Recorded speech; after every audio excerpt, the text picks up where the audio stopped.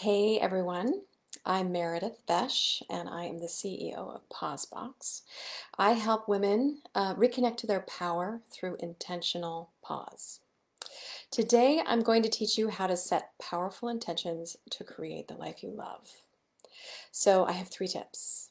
The first is, what's an intention and where do I start? So one of my favorite teachers, Danielle Laporte, calls intentions goals with soul.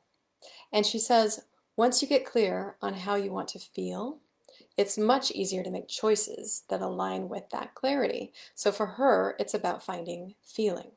Find the feeling first. So take a look at your goals and see what feeling is motivating them. Goals are future looking, but intentions exist in the present moment and are amplified with feeling. So here's a 5-step process for setting a powerful intention. Think of a goal you'd like to have. As a busy mom and entrepreneur, my goal would be I'd like to have more time for me. Maybe you can relate to that. Identify the feeling that's motivating that goal. So I want to feel rested and centered. Declare your feeling, intention, and in writing. So it could be written out as I take time for myself, or I feel rested and centered as I take time for myself, or simply I'm rested and centered. And that is the intentional mantra that you'll repeat, declare, write down, and it will keep it front of mind. You definitely get bonus points if you say it out loud. So the 4th step is to expect what you're expecting to show up. So really look for times when you feel rested and centered, or times when you feel like you have more time for you. So even in the smallest ways, and this is very important because it always starts out in really small ways. For example, you may not be able to take a whole day off initially, though I recommend that you do, and we can talk about that later. But you might notice that a small opening opened up in your calendar because of a canceled appointment or a rescheduled meeting. And you can absolutely revel in that newfound time and use it to celebrate how your intention has shown up, right? Now you have time to feel rested and centered. So appreciate all the ways, and this is number 5, appreciate all the ways your intention and feelings show up in your life, because you receive them as the gift and you take note and you appreciate them. And it really truly is your creative power at work. My other favorite author, Lynn Twist, says, what you appreciate appreciates. And I love that adage when it comes to an intention. It's not a set it and forget it, it's a set it and then really look around with quite a happy expectancy that it's going to show up. So tip number 2 is that sometimes our intention hides within it some negative energy. And so we want to ensure that our intention is pure and more likely to have the effect that we're looking for. So I answer these questions when I go through an intention. Is there a grasping quality to it?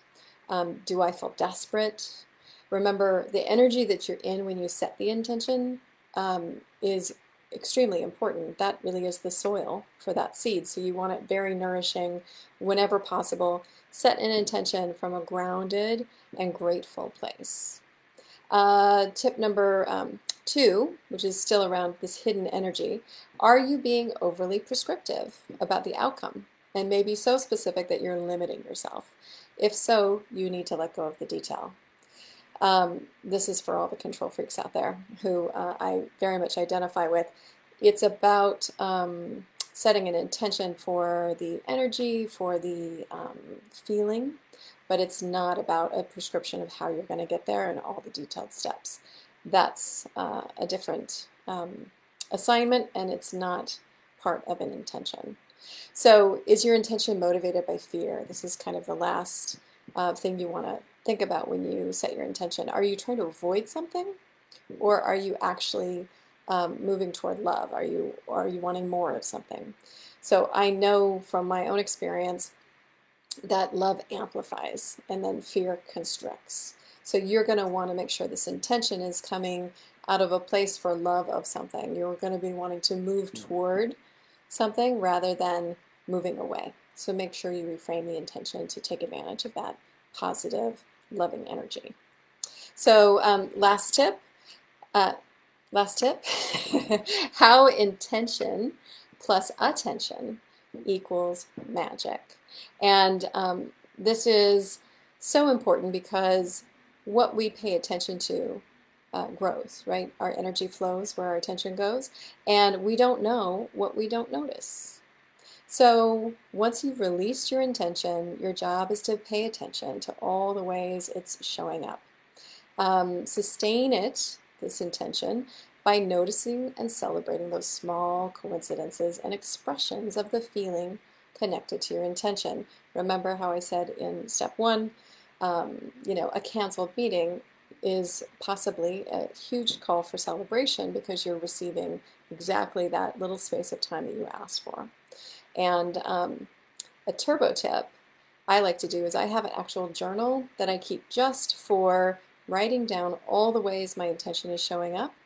I notice it, I name it, I appreciate each occurrence, and it helps me stay happily expectant and looking forward to the next gift. And it also keeps my intention front of mind, so I don't forget that it's actually something that I'm powerfully creating. So those are the 3 tips. I have a bonus tip, and I want to share that with you right now.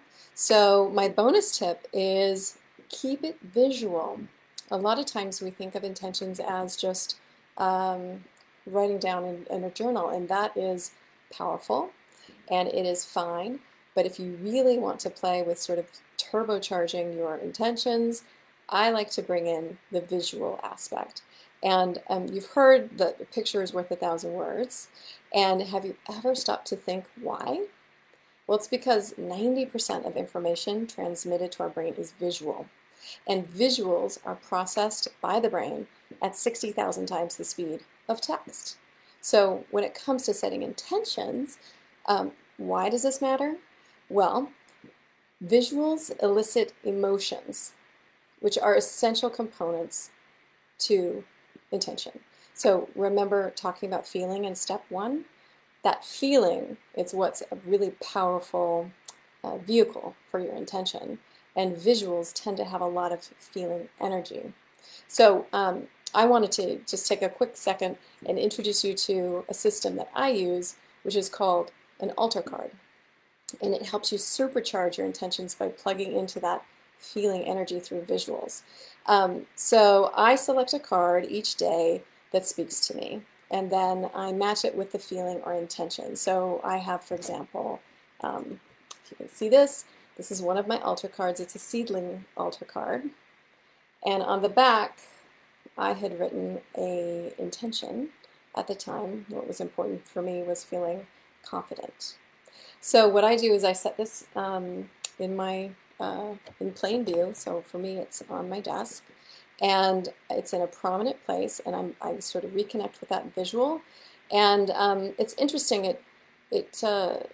It telegraphs different things on different days. So on one day, this seedling is all about new beginnings, and it's a very optimistic seedling.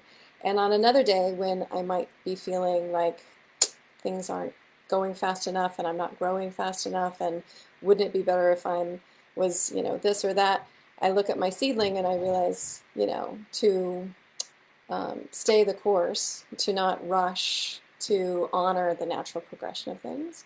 And then it was interesting with this one, I turned it around and saw the word confident, and I said, on this particular day, what would it feel like if I felt confident in this particular decision? So it reminded me to kind of put on those feelings, and feelings really do help us create our experience, our next chapter. So that's the altar card, and I want to give you a quick little tour of what it comes in. If you can see this, this is the Pause box, and it's mailed to you. This is a starter kit, and it has lots of goodies inside it, including the cards and some sensory, ritualistic items. But what's powerful about this is it's kind of like a intentional retreat delivered to your door. So the idea is that these altar cards are a tool for you to use daily, weekly, and they'll come in the mail monthly to you for 6 months to really remind you to step back, tune in, take stock, and get intentional about how you want to be living your life and what you want to create in your life. I know that with these altar cards, using these tools, I've improved kind of my focus and commitment to what matters to me. I have more energy and excitement about my life and what I'm creating, because it's right there, front and center. It does activate that inner guidance. You know, I get input from the visuals to help me sort of work through questions I might have, or maybe some blind spots that I might not be aware that I'm operating in. It obviously creates a ritual for self-care, and it's incredibly doable. So this is not something that you have to force yourself to do and sit and, you know, not think. This is an incredibly creative experience. It helps open you up to receiving all the resources, right? And by definition, as you learned today, you're looking expectantly for wonderful things to happen, and they come, they do, they show up. And it's how you love and appreciate your own path, because you are living it and noticing it and appreciating it and being grateful for it, and really starting to live intentionally with clarity and on purpose. So I'm hoping that today's video and tips about setting intentions has motivated you to pause with intention in whatever way that works for you. I obviously would love to invite you to take part of the PauseBox altar cards. You can learn more about that on my website. It's at shoppauseboxco.com. And this month only, we're doing a 2-for-1. So in honor of all the besties out there, if you want to grab a box and share one with a friend, I'm happy to give that to you for the price of one. So thanks for your attention. As always, let me know what questions you have and how I can be of help in an intentional pause. Thanks, guys.